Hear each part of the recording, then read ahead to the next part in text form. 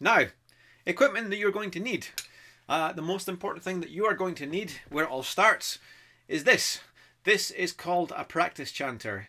You do not start on the full bagpipes for many reasons, largely because there are way too many things that you need to focus on the full set of pipes that are way too much for a beginner. Okay, so this is going to be your tool. Now, for the sake of illustration, I have two different chanters here. I have my very first chanter. It is 25 years old.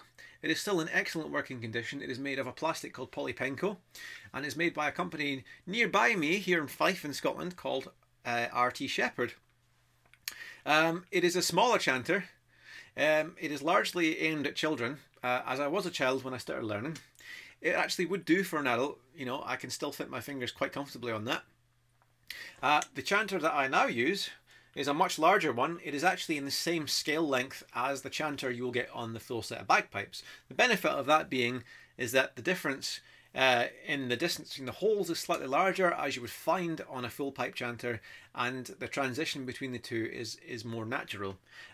Both fundamentally working exactly the same way. This one has a slightly higher pitch than this one because this one is longer, and we'll explain how that works in a second. The main difference between the two, and ultimately this will come down to whichever model of chanter you go for, is that the blow stick opening up into the saddle where the reed sits is sealed with hemp, whereas on the larger chanter, this version, I should say, made by Hardy in Glasgow, it is actually sealed with two rubber gaskets. I'm trying to bring this close to the camera as I possibly can. There's no hemp there. To be honest, neither offers an advantage over the other, except for the fact that the hemp will absorb more saliva than the rubber gaskets do. But you have less maintenance with this. Again, with this one being plastic, they're both easily taken apart and easily cleaned out and dried off. You need to get one of these. You can go for whichever chanter you want. All bagpipe manufacturers make their own chanters, and generally speaking they are made of the same kind of plastic, polypenco. Extremely durable plastic, lasts forever. You don't need to invest in a very expensive blackwood chanter at the moment, because as a beginner it's not worth your time, and if you decide that you choose not to continue with this, then I wouldn't waste your money. You're going to be spending quite a lot of money on that. A decent practice chanter will set you back between £30 and £50 depending on who you go with and where you go from. I will put some links for places that you can look to. My advice is to get a brand new one and ask for the reeds that would go with it.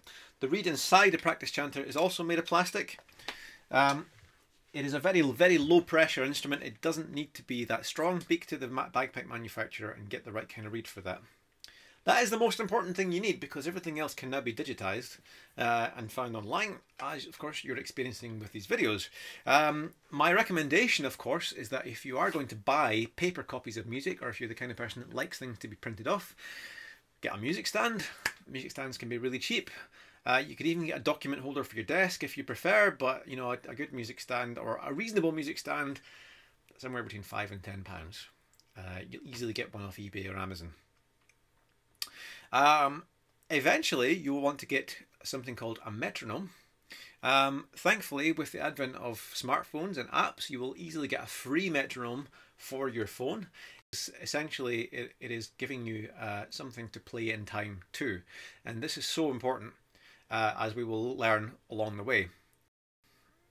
That's all the things you need to get started. I guess one final point is, if you are a complete beginner to anything musical, then this course is going to look obviously a lot at music theory. The music theory, thankfully, between the bagpipes and every other instrument has a lot of crossover. There are things that are unique to the bagpipes that you won't find necessarily anywhere else. There's very little of that. If you already are a player of another instrument, of course you know most of the music theory stuff, so a lot of that you can kind of bypass. Although I do caution you that because of the unique way that some music theory things are used for the bagpipes, you need to pay close attention to those things, because you will do things very differently. If you are already the player of a wind instrument, anything other than the bagpipes, then I suggest to you very quickly that you give up and forget about everything that you've ever learned for that instrument. Speaking as a saxophone player, okay, the process of blowing into the bagpipes is entirely different than it is blowing into a woodwind or any other instrument, and we will look at that why in a later video.